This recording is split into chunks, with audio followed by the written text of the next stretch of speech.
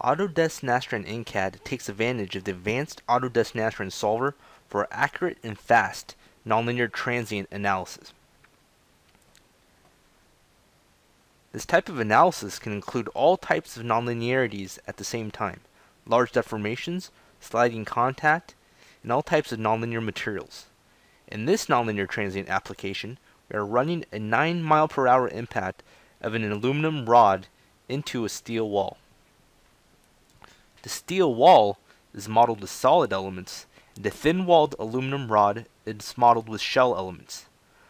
Automated contact is used between the cylinder and the wall, and time stepping is defined. A 9 mile per hour initial velocity is defined for the cylinder, and a 1G body load is used on the whole assembly. The steel wall is stabilized with fixed constraints.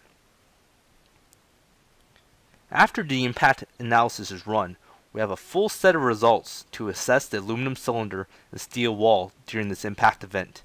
We can look at results at any time step, and we can look at output such as displacements, velocities, accelerations, and von Mises stresses.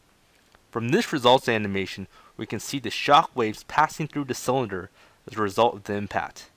The max von Mises stresses are on the order of about 40,000 psi.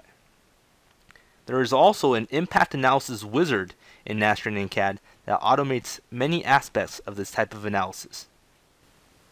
We have now verified our rod design under impact before the physical testing phase. For more information, please check out our other videos and the community section. We look forward to working with you.